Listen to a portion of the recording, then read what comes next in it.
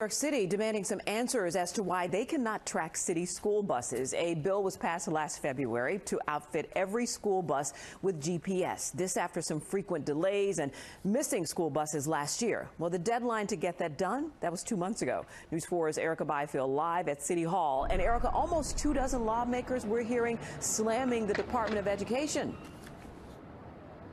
Yeah, they really are, Stacey. These lawmakers are calling this unacceptable, and they aren't the only ones. The parents equally as frustrated that the DOE says it needs more time to pull this off.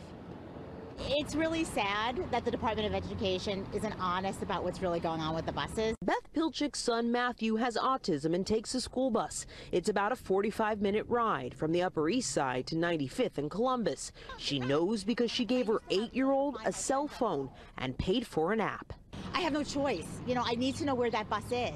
Her concern, like many other parents, bus breakdowns, late arrivals, and this November 2018 storm where thousands of kids got stuck on school buses. After that, there was sweeping change at City Hall, a twofold mandate. The DOE outfit buses that shuttle 150,000 students to school with GPS and offer parents a tracking app by the start of this school year.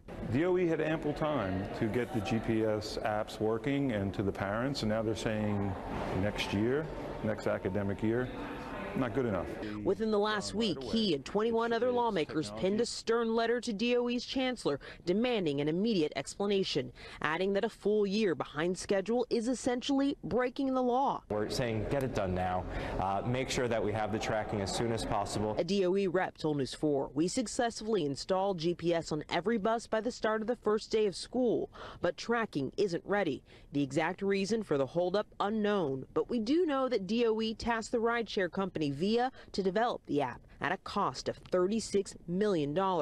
Parent Beth called the delay in the app rollout outrageous. But on Monday, our bus broke down, and we got a call that the bus was broken down. Happened to have been in Manhattan, but they didn't know when we were going to be picked up. So that started a chain of events, which was calling other parents, getting in my car, getting to school, waiting, so my child can get there on time. Because if my child is late and he's unregulated, then his day is ruined.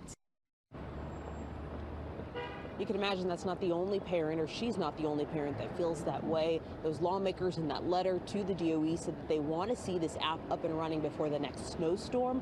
Again, at this point, it appears that will not happen. Live outside of City Hall, Erica Byfield, News 4, New York.